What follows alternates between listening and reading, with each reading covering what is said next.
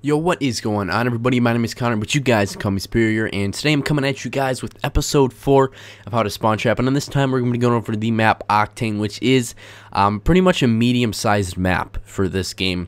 And, you know, I do enjoy this map. I don't really enjoy too many of the medium-sized maps, or even the large maps for that matter, but, you know, I do enjoy this one just because I can spawn trap so effectively on it. Now, you notice that the red area that you see on your screen right now on the bottom left is bigger than most spawn traps, just because I can't really pinpoint it down to one spot.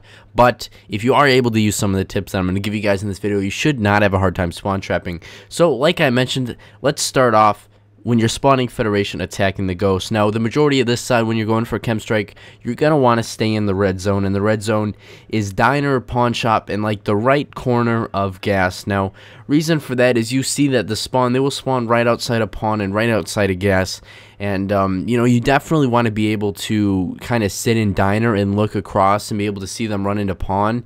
It's definitely easy kills, but after you kill them a few times, they're going to spawn back by their portal. So what you want to do to prevent them from spawning on their portal is you want to push some teammates up there. You know, you want to get teammates in that spot so that cancels out that spawn so they won't be able to spawn there. And, you know, that's kind of what teammates are for, to kind of help you guys work together to be able to get chem strikes and win the game. So just kind of position yourself in diner, be able to pick them off, running across to pawn or running into gas, and you know, eventually they will stop spawning there and they'll stop running to you. So then what I like to do, and you'll see me do this in the gameplay, is I will push up into gas, and normally there'll be 1 or 2 in there, and then I'll just basically run a circle and go back to diner and do that same thing all over again.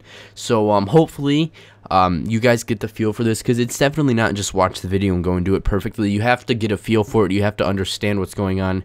And another thing is watch the gameplay and watch what I'm doing, kind of learn from it, because it essentially is the same as playing. You know, you learn, you can watch what I do, you can kind of take mental notes on it to help you guys run the spawn trap better. So that is about it for that side. Let's jump on to the next one. So this one is when you are on the Ghost and you're attacking the Federation. Now this red area is much smaller, and it's definitely an easier spawn trap to do than the other side. So you're basically going to want to position yourself in strip. And now you'll see that there are 2 main spawn points. There's behind strip, and then there's by their original spawn where the baseball diamond is, right next to their portal. Now, in order for them to kind of cancel out that spawn where the portal is, you're going to want to have some teammates push up into motel. And even if they're still spawning there, you're going to want to set some teammates up, you know, right by their portal so they won't spawn there. And then they'll pretty much 100% of the time spawn right behind you at strip. So if you position yourself in like top strip or bottom strip, you'll be able to see them just kind of book it across the middle of the map going towards the garage. And, you know, that's an easier kill more often than not. And you will also see that in this gameplay. You know, definitely, I cannot say this enough. If you guys are having trouble watching these spawn traps, or even before you do them, just watch the video, you know, take some mental notes, and it'll definitely help you run the spawn trap. Now, another thing that I can recommend to help you run these better is, and since it's not really a visual spawn trap, where you're just kind of sitting there watching them spawn, you can get easy kills, I would definitely recommend putting on dead silence. You can hear footsteps better, so then your own footsteps aren't like, you know, making more noise than the enemy's footsteps. And I'd always recommend getting a decent headset. It doesn't even have to be a $250 Astro A40s. You know, it can be a $40 Turtle Beach headset, because a headset's better than no headset. And you know, hearing enemies' footsteps is such a big part of the game and can give you such a big advantage on them that it's hard to play the game without one.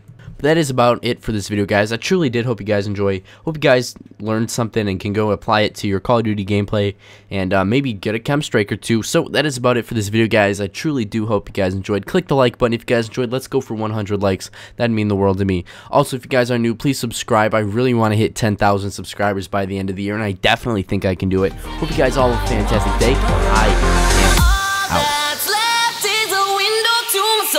Come and get it.